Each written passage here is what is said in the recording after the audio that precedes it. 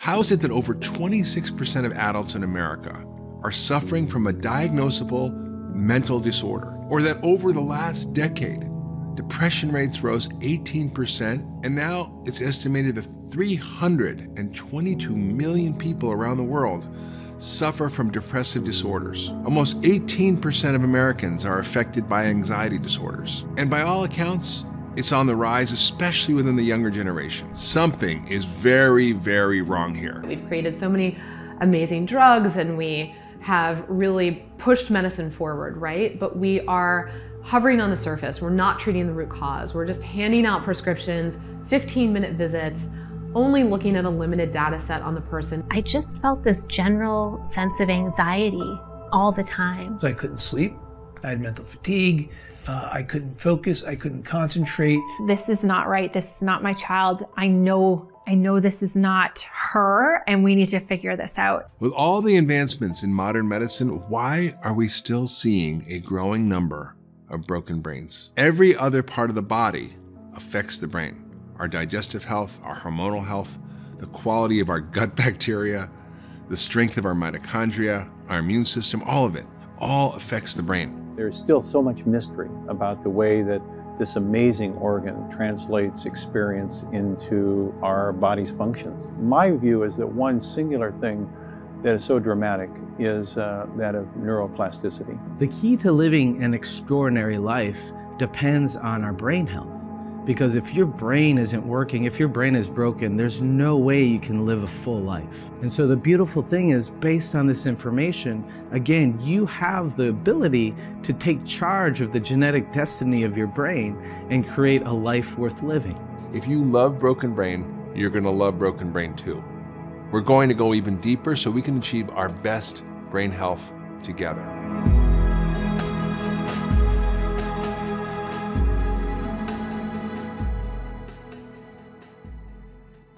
I think a lot of people get so overwhelmed when they start to think about all the toxins that we're bombarded that just researching a little bit, people just shut down because it's so overwhelming to think about everything we're breathing, everything we're eating, everything we're putting on our skin. We have, according to my calculations, at least 100 million structures in the US that are affected by toxic mold right now. And it's like beating my head against the wall to get any national priority to this issue. The awareness, I think, in our society needs to be much higher. The scary fact is that many of these toxins have been shown to cause cancer, birth defects, heart issues, and lots more. Make sure that the air you breathe and the water you drink is clean and pure. And I urge everyone to do something about it, to ensure that they live a healthy, happy, long, disease-free life. I'm not good enough.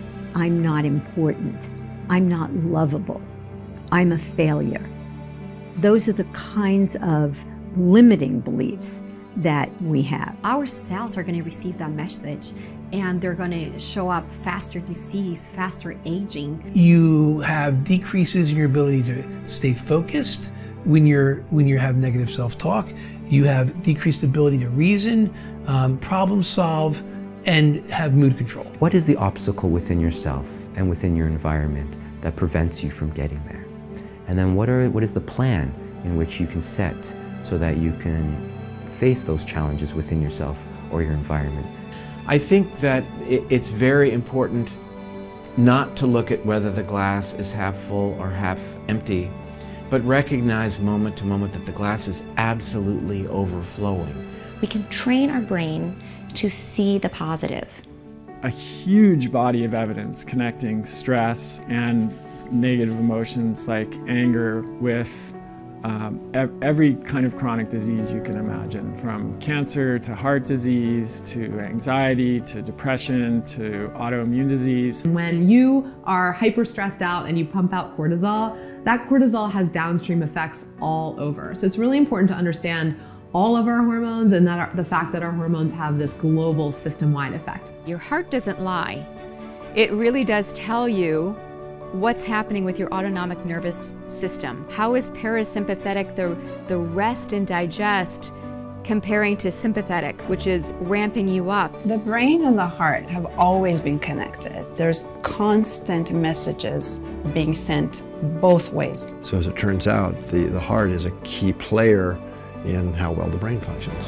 Depression is not necessarily caused by a chemical imbalance. It's really actually caused by inflammation. Any kind of systemic inflammation is going to affect every system in the body. It's taken conventional medicine a little time to catch up with understanding of how the immune system works. And so we're understanding more and more the role of the immune system of the brain. I've seen people with being diagnosed and misdiagnosed with depression, with bipolar disorder, and I've even seen some people being misdiagnosed with psychotic disorders. For 150 years, we've been led to believe that bacteria are terrible. They're the demon, they're virulent, we gotta eradicate them. There is a very potent connection between the gut health, immune health, and brain health.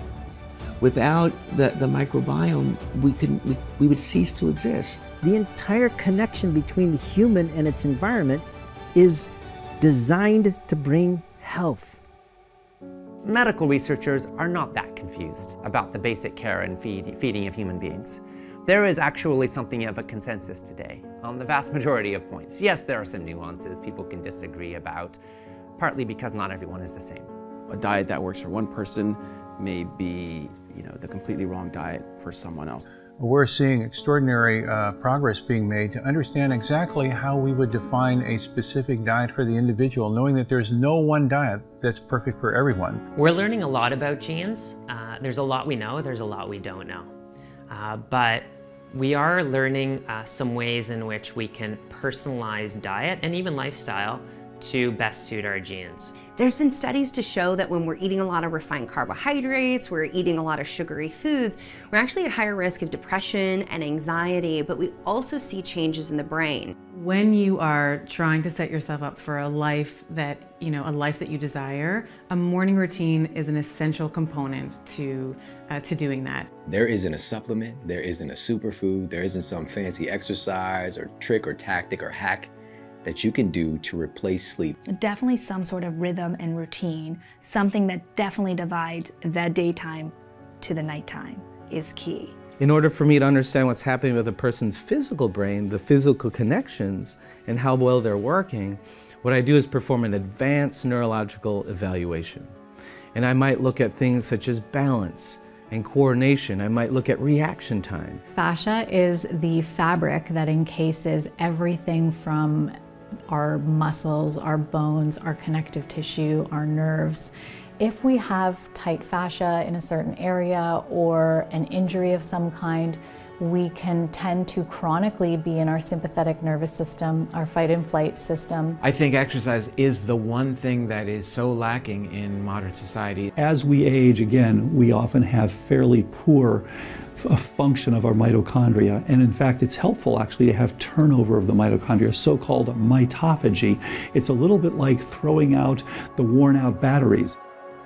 So often my patients ask me, how can I transform my health and wake up feeling good every single day? I tell them it takes inspiration, it takes intention, and practical tools that we can use every day. If we reflect back on the 20th century, and if I think of my training in nutrition, it was all about overarching dietary guidelines from different opinion leading organizations. This is the age of the individual. And we know from research that we can ramp up the inflammatory process in our body just by eating one meal. I think purpose is so important because it gives us a sense of clarity.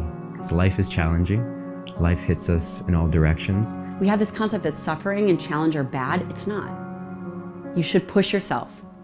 You should have measurable outcomes. My story is the reason I decided to make Broken Brain 2, because there are so many more missing pieces to the puzzle, and the last 2 years have led me on a journey to discover these missing pieces, and now I want to share them with you. But my story isn't the only reason I've decided to create this docuseries. There are millions of people out there that can relate with their own story of a broken brain.